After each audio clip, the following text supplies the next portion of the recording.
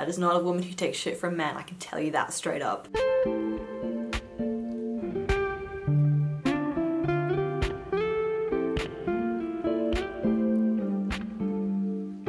Hello and welcome back to my channel, or hi if you're new. My name is Evelyn, complete grad, film student, and this is part 2 of the book haul that I did on Tuesday and I'm going to continue now. Let's just pick up where we left off. Let's do the thing that I didn't realise was the book because I thought it was just a movie, which is quite embarrassing, especially if it's me doing it anyway. I bought Virginia Woolf Orlando. I have read a little bit of Virginia Woolf. I read, I highly recommend A Room of One's Own. Absolutely, it's an essay. It's not even 100 pages, is it? No, it's 100 pages. Like, I really, really recommend this. Women deserve the space they take up. What a shock. A revolution, which most of us forget. So if you haven't seen the film Orlando, I highly recommend it. It's an adaptation by Sally Porter. So good. It's so fucking good with Tilda Swinton. It's so good. I didn't fucking realise it was a book.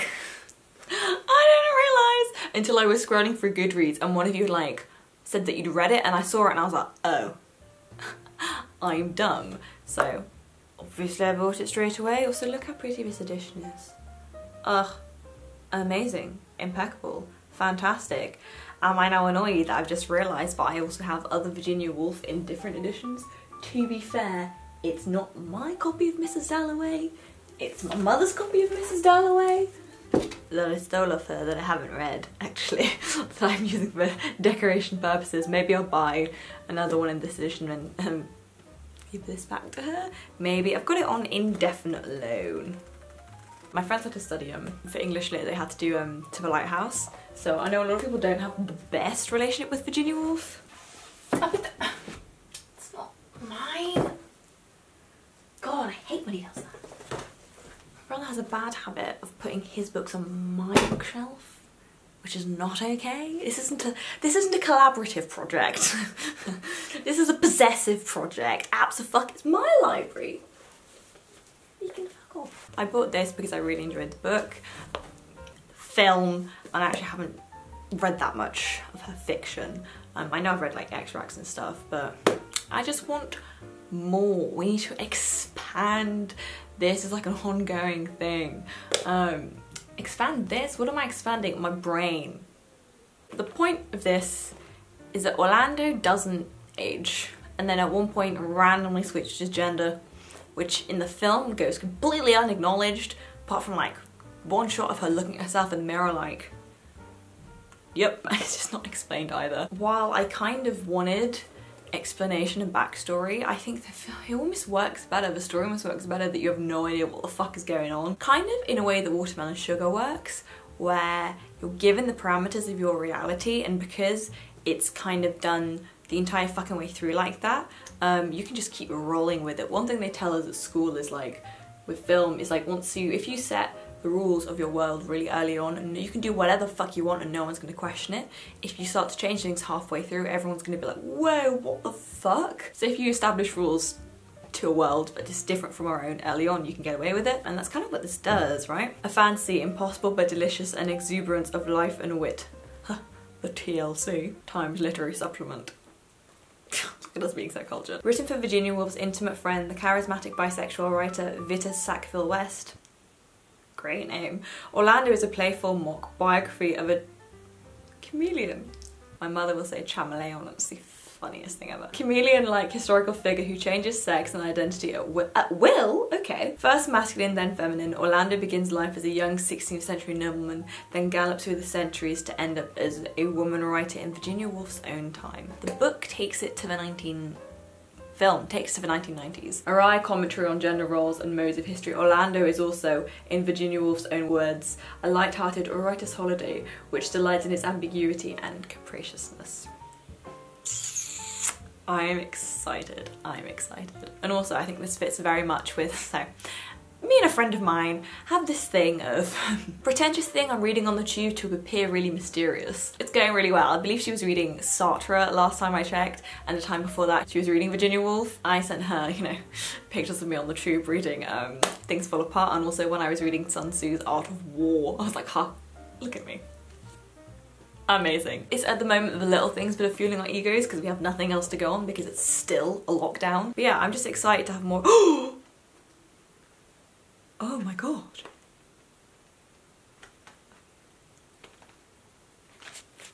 It has pictures. There are definitely more. I saw more. Oh. Oh. Oh, how exciting. Oh. Exciting. I got so depressed as a child when reading big girl books meant that you didn't have any pictures anymore. And it was really, really sad. And I really didn't rate it and I was really upset. I was like, why can't you have pictures? Where are the pictures? For dyslexic who? God, what else? I swear there's... This edition is meant to have pictures in it. Also, a lot of historical editions have prints in them, have pictures in them. Excuse me, publishers, can we have the fucking pictures back, dudes? Roxana has pictures in the front. I want the pictures back. Like, why would you take out the pictures that's part of the fucking historical document? Give me the full fucking paratext. Don't be a pussy. I'm just saying. Also, I really rate publishers who put maps in their editions. Just floating that out there. If any of you are doing a publishing thing, anything, maps, please. And just all of the historical paratext that should be here in the first fucking place. Please and thank you. For example, maybe not with Sard, but I know there are fucking prints for Justine for the orgies, there are for Juliet. Don't be wimps, please put, not please put in the orgies, just please put in the etchings that belong with the original editions as they were printed. I will pay £2 more for it if I have to, if it's the fucking cost of the ink and the books, okay? Like, I will pay for it. Give us decent fucking pictures. Anyway, completely irrelevant rant over. I'm really excited for Orlando. Lots of exploring gender roles. Same with them in Things Fall Apart, exploring gender roles is really interesting. And honestly in Mitford as well, because she is again such like just a strong female voice. That is not a woman who takes shit from men, I can tell you that straight up. So yeah, I'm really excited to read this, just then as more historical viewpoint than on gender. Orlando changes gender, sex, with just no batting of an eyelid, so I'd very much like to explore that then from this historical viewpoint. If you've read it, tell me how you like it. But I really fucking rate the film. It's on Amazon Prime. Moving on, we have a good little stack of plague literature. Of course we do. Thanks coronavirus. So I've got the two things that you almost can't go without. I read Daniel Defoe's Journal of a Plague Year, as some of you will already know. So continuing on that theme, I've gone for Camus' The Plague and the Decameron. Did I tell you in a video that I was so sure I had this but then I didn't? I definitely have it somewhere, but my mother did not read the translation whatsoever, so her and I did some digging to find a good translation. I'll talk about this first now that I'm waving it at you. So this is Boccaccio, and I always want to say focaccia, but that's not what it is. And this translation is by Wayne A. Rebhorn. Reborn. If you're going to read it in English, buy this edition. This is the one that my mum really, really rates. My mother is an academic, so this is a good edition. So the Decameron is, many will argue, what Chaucer ripped off to get the Canterbury Tales. The premise of this is that it's a group of people, I think friends, a group of people who, to escape the plague that's happening in Italy, Black Death, they go to the countryside and to pass the time they tell stories. They take turns telling stories, which again, structurally really similar to Chaucer's Canterbury Tales. This is why. This is one of those, not foundational texts, I don't know if that's the right word, but one of those always in print, always read, always studied kind of like works. And it's exciting, and each day there are different stories.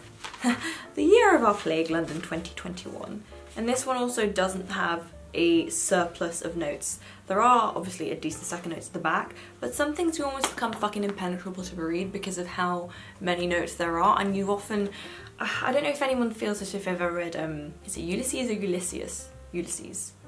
James Joyce. There are editions that have like so many notes that you can't get into the flow of the story at or because you feel like you stop and you start and you stop and you start. Especially because when you're reading someone's notes, it's someone else's work, it's someone else's voice, so there's like that weird inter-chopping and flow that is just not a vibe.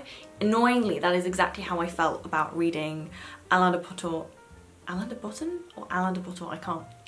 Course of Love, which is why I don't like it at all. I appreciate what it does, blah, but it's because it's novel philosophy. It is novel philosophy. But the flow of the entire novel is interrupted, and you would think that you get used to it, but you don't. I found it very stop-start. If you have too many notes in something, and they're also just not, and they're embedded at the bottom rather than at the end, that again feels very stop-start, and it is incredibly irritating. But this is a good old bit of medieval storytelling. I was gonna say fantasy, but like, you know how most fantasy seems to be set in the Middle Ages anyway. I'm excited for this. God only knows when I'll read it. Will I read it and sit down and read it in one go? Probably not. It's 800 pages. Well, it is only 800 pages. Which doesn't seem that bad. How long is The Secret History? Yeah, The Secret History is 600 pages. So suddenly, because I read this, many of you know I read this so fucking quickly. Okay, well, this is considerably bigger. Jesus Christ, it's so much bigger. Wait, how is this 600 pages and this is 800 pages? That doesn't make any sense. But yeah, if you're looking for a bit of plague literature to feel less alone, who knows? Maybe if you're still stuck in lockdown, maybe this will help you while away the time. I'm reading a new story every day. A celebration of the sheer pleasure of being alive. I cannot wait to enjoy just the sheer pleasure of being alive. 10 young Florentines, 7 women and 3 men, flee the Black Death of 1348 by escaping to the countryside overlooking the city. There they spend 10 days telling each other stories, 100 in all, running the gamut of medieval genres and themes, romance, tragedies, comedies, farces. Their stories overflow with wit, earthliness, and bawdy irreverence. Boccaccio's reputation as one of the world's greatest authors rests entirely on this singular overflowing work. It has been a source of inspiration for countless other storytellers over the centuries. Yeah, and this is meant to be a really fucking good translation. It's a Norton edition. Norton critical editions for when you study things. Excellent, by the way. I really rate them. I don't have many of them because I only use them when I've studied things. I've used Norton editions when I've studied drama. I think they're quite decent for that. Vintage I read for pleasure. Penguin Classics are good to study from. Oxford World Classics are the best to study from. Somebody asked me recently what my favourite editions were. It depends on what you use it for. And then I have my rainbow organised, disjointed shelf up there. My mother tried to initially get me to read this by going like, Emma, it's full of love stories and you'll love it, and it's so much love and romance. Emma, it's full of sex. Oh, okay. She knows how to pitch to her audience, apparently. And there's like a titty on the front, so you know it's gonna be juicy. I think this is a very classic, I mean, obviously my comp class would tell you this. This is a classic of Italian literature. Florentine literature, Italian discuss. I'm really excited to just have it as part of my like even collection. I feel like it's one of those like essential things. And if I'm gonna buy it, may as well buy it now. Christ and fucking plague, seriously dudes. Okay, I bought Camus. You know, I think Camus is a miserable fucking git, but a lot of you rated this, and we are in a plague, so I'm going to read this plague because I like to not have to feel super depressed about what happened to us, and it makes me feel better knowing it happened to other people. I made a whole video on this concept. It's over here. It's over here. We love extracting empathy for ourselves from reading novels. This empty town, white with dust, saturated with sea smells, loud with the howl of the wind. The townspeople of Oran are in the grip of a deadly plague, which spread from rats and now condemns its human victims to a swift and horrifying death. Forced into quarantine is the word I never want to hear again. Quarantine in the sweltering heat, each person responds in their own way to the lethal disease. Some resign themselves to fate, some seek balance and revenge, and a few, like the unheroic Dr.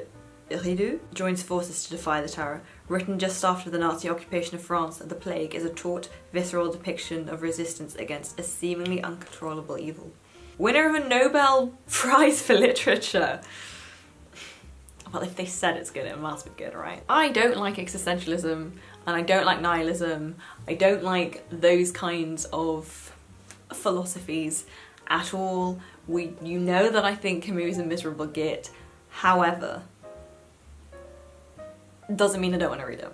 And I generally sometimes think that just because you don't necessarily like someone doesn't mean you shouldn't read their stuff. Because I've said before, like, just because you don't necessarily like it doesn't mean it's not good, and doesn't mean that you don't necessarily get something out of it. Like, I think you should read things that have, okay, like isn't the right word, agree with. I like Camus' writing. I think he's an incredible writer. I just don't like him or his opinions, but that doesn't necessarily mean that I shouldn't read his stuff. What else have I read by Camus? I've read Exile in the Kingdom stories, which is something that I've read from Camus. Camus' Create Dangerously, which is just, again, a collection of like speeches and little essays. Is Camus French-Algerian? Yeah, he is, right? Again, continue to decolonialise your bookshelf. Yeah, Camus was born in Algeria in 1913. He studied philosophy at the University of Algiers, then became a journalist. Ooh, he was killed in a road accident in 1960. Interesting. More plague literature, because obviously you should read things that you find challenging. If you only read things just for sheer pleasure and enjoyment, you do you, but I think if you ever want to just expand your mind, don't just read things that you like or agree with, because you're just feeding the same opinions, you're not generating any new ones. And often it's the best way to know what you do believe is by reading things that make you go, yes, no, I don't believe this. It's a great way to establish boundaries and draw the lines of where your beliefs, morals and opinions actually lie, because otherwise you don't necessarily know. Well, let's talk about human suffering.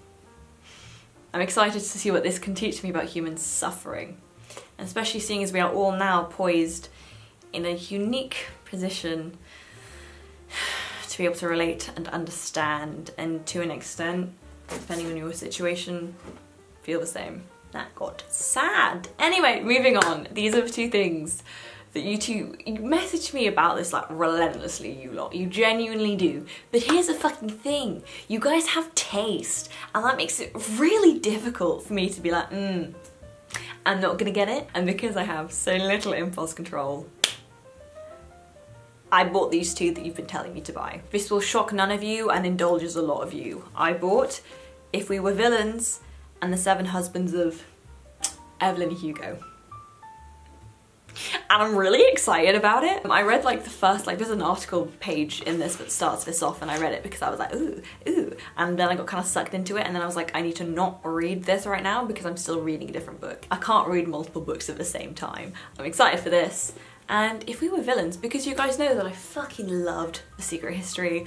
I loved it so much. It was honestly fantastic, and I'm so grateful that you guys recommend it to me, but also many of you are quite persistent, being like, Emma, you're really gonna like it, and you are right. And a few of you, as far as dark academia as a genre goes, rate this one higher. So I was like, wow. With The Secret History, that's a lot about like classics, right? That's where it derives its pretension or its power in terms of intellectualisms from classics. This, as far as I'm aware, does it with Shakespeare. I grew up in the UK, I'm educated in this country, I've done a lot of Shakespeare. I've done a lot of Shakespeare, and it took a lot longer for me to actually enjoy it. I credit Ophelia with actually me enjoying Shakespeare a lot, by the way. I have no idea if she knows that, but she made it not shit. So many of you have sold this to me. The reason I bought this is because many of you were like, it's really similar to Secret History, if not better. There's lots of homoeroticism in it, not to fetishize gay men. That's a completely different discussion, obviously, but we like queer stuff on this channel. Of course we fucking do. And also murder. We love a good murder mystery wrapped up in academic because it makes us feel smart and sneaky. Oliver Marks has just served 10 years for a murder he may or may not have committed. On the day of his release, he is greeted by the detective who put him in prison. Detective Colborne is retiring, and he wants to know what really happened a decade before. If you're a detective, isn't that your job to find out before someone's in prison for a decade? Anyway, as a young actor at an elite conservatory, Oliver notices that his talented classmates seem to play the same characters on stage and off. Villain, hero, temptress, though he is always a supporting role. But when the teachers change the casting, a good-natured rivalry turns ugly and the play is spilled dangerously over into real life. When tragedy strikes, one of the 7 friends is found dead. The rest face the greatest acting challenge yet, convincing the police and themselves that they are blameless. Oh damn, now I want to read this. Ooh, big font! Ooh, and that was a line from Leah. Lear is something that I've like seen bits of here and there, but I've never actually like sat down and read the entire play. There's a good BBC adaptation actually, which I really rate. Ooh, we watched fuck, what's it called? Is it yeah, it's a Japanese adaptation of it. In English it's just called Ran by Kurosawa. That's an adaptation of Lear. I really recommend that. It's long. You kind of need to be in a mindset that you want to watch something pretentious before you start watching it, and be prepared. Maybe have a glass don't have a glass of wine, you may fall asleep. Have a cup of coffee, then watch it. As far as like an interesting, deep westernized kind of idea, I think it's quite funny to see something like a Japanese film director adapting Shakespeare. I think we did this in 1970s. An interesting take. I was like, okay, cool, why not? So I really like Lear. I don't like Hamlet. You know, this Hamlet fucking comes up in everything though, so everyone else likes Hamlet, I get it, Goethe, whatever. I don't particularly like it. I like Macbeth, I do like Macbeth. Much Ado About Nothing is fine. There's another one I've completely forgotten the name of. And I haven't watched any of like Anthony and Cleopatra, I haven't watched any of those, like the more classical ones I haven't seen, but I would desperately want to when things open up again. I can't wait, I'm so excited. Anyway, that was a tangent. As somebody who makes films and has worked with actors, I have opinions on actors. So I'm quite excited to read this because actors are quite interesting, funny people. They're a special breed, shall we say. There's so many jokes that we make about like the fact of like drama schools and film schools. Like there is as much drama going on in the background than there is on screen and on stage. I promise you that. Like we all need somewhere to draw from, right?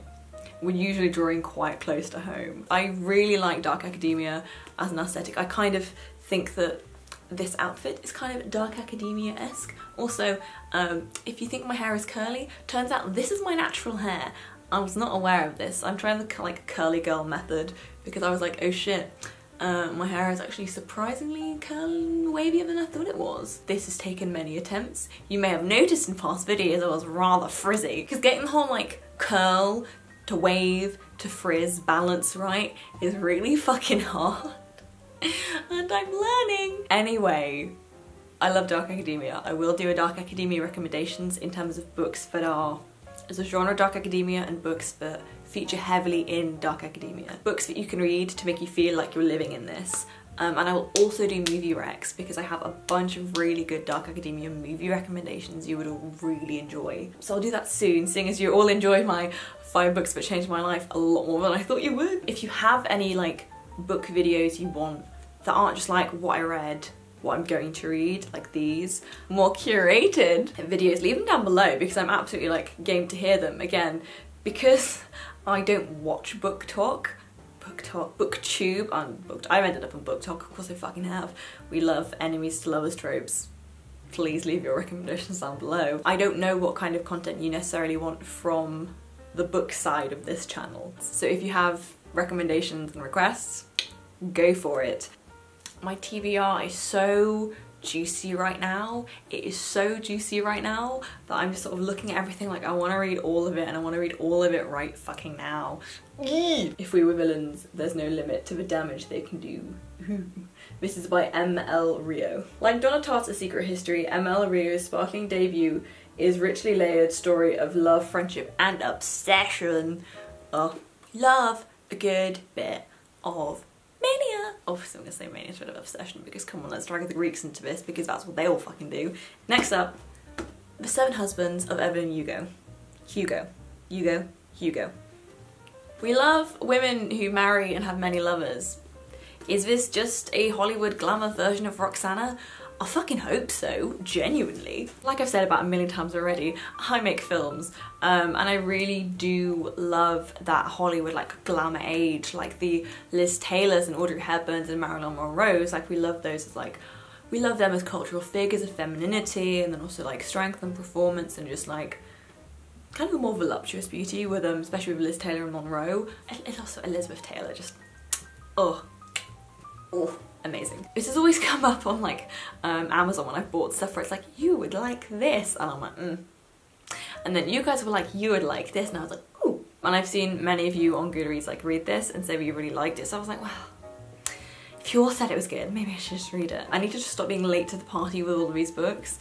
I was so late with normal people, but also I needed a bit of cajoling, shall we say, to read more contemporary things. But I'm starting to trust your taste all a lot more because you do know mine quite well. A spellbinding novel about love, glamour, and the price of fame.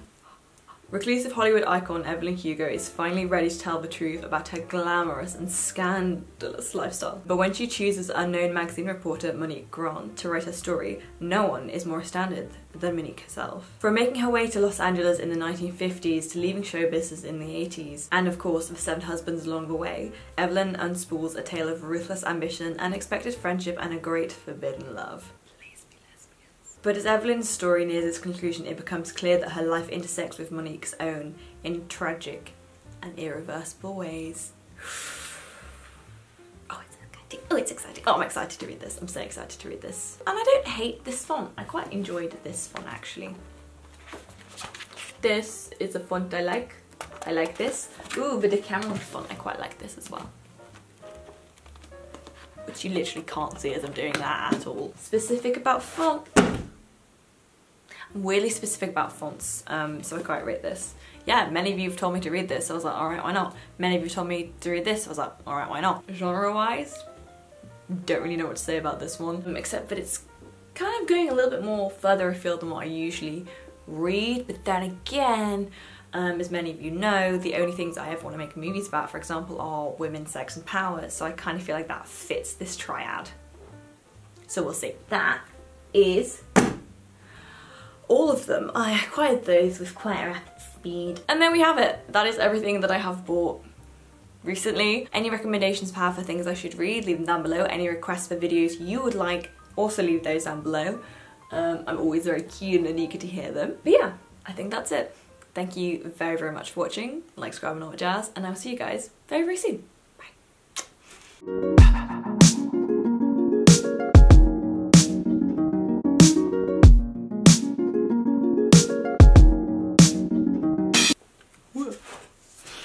I like my hair. Look, it's so curly. What the fuck?